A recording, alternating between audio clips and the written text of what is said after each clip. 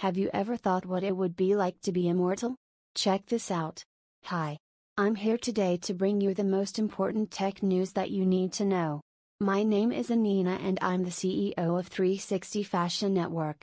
Before we start, if you want to receive this news roundup regularly, then hit that like button and smash that follow, as we will be bringing you this news every week to keep you in the know of the top stories we think are important.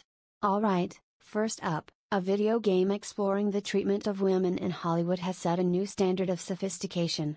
Immortality, the latest from game maker Sam Barlow and his studio Half Mermaid, is something that has never existed before, a video game that is also 3 feature-length films, wrapped around a mystery. The 3 films tell a story about filmmaking, about the price of art, and about Hollywood's exploitation of women. The question of what happened to Marissa is an irresistible mystery, and you, the player, now have access to a full archive of clips, rushes and behind-the-scenes footage from her career. In a nutshell, Immortality is open to interpretation. What you bring to the game, and your path through it, will leave you with a different set of answers. Ready to play? News source: The Guardian. NASA's robotic device is plug and play. Innovators at the NASA Johnson Space Center JSC have developed a soft, wearable, robotic upper limb exoskeleton garment designed to actively control the shoulder and elbow, both positioning the limb in specific orientations and commanding the limb through desired motions. The invention was developed to provide effective upper extremity motor rehabilitation for patients with neurological impairments like traumatic brain injury, stroke.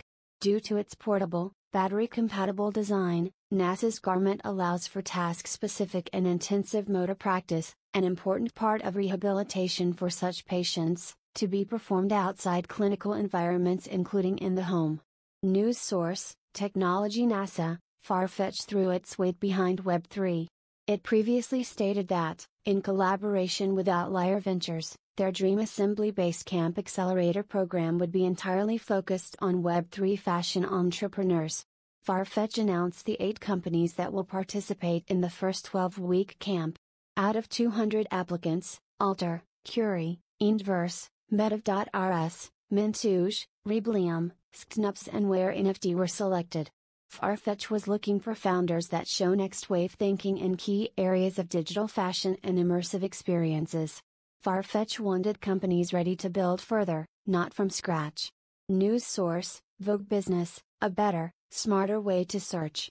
Klarna has released its Klarna Creator app, a platform that will provide new opportunities for retailers and influencers to work together to mobilize brand campaigns, measure sales, and track performance. The new upgrades on Klarna's US platform include a new search and discovery tool, a donations feature, and shoppable video content. Over 450,000 retailers operate through Klarna's app to access its global consumer base of over 150 million customers. News source: Klarna. Mexico's Metaverse Mall is open. The Island Shopping Mall features products from Victoria's Secret, Bath Body Works, and dozens of other well-known brands. The mall's developer has formed partnerships with Adidas, Nike, Puma, Levi's, and Apple. The Metaverse Mall is divided into sections. Users can explore emerging brands, host private events or socialize with other shoppers. Early adopters can earn prizes like coins or score discounts thanks to a partnership with the UK-based company The Savings Group Limited. News source: CoinSpeaker. And that's it for today. If you want to get the full top 10 fashion tech news items of the week, check out our new podcast 360 Fashion, or go to 360fashion.net/podcast or search for it on your favorite podcast platform. Don't forget to subscribe so that you won't miss our latest episode.